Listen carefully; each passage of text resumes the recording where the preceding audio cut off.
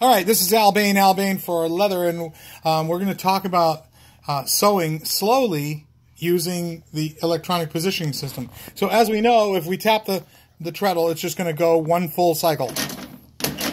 Okay, that's just a normal speed for the system just to run. So if that scares you, then maybe operating one of these machines is out of your league and go get your money back. Did I say that out loud? Anyway, I'm just kidding. But people say that the startup speed on the EPS is too fast.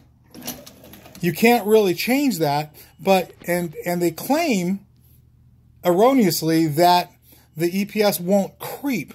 But I don't see. Like normally I sew this like this. Full speed, right? I don't like going in between because I don't want to sit here for 2 hours sewing one strap. But if I have to creep up, I can make the servo go really slow.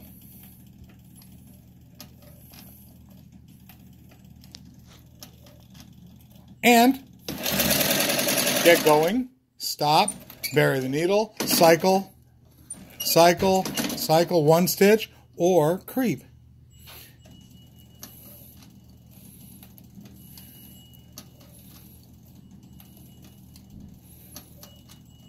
And just about any speed in between.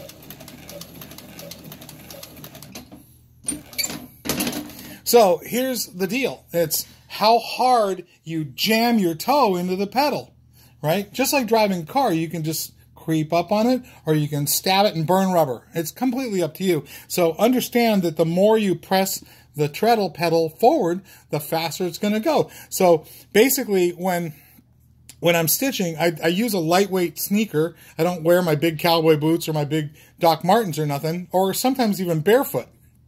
But barefoot around the shop isn't a very smart idea. But what I basically tell people is just flex your big toe.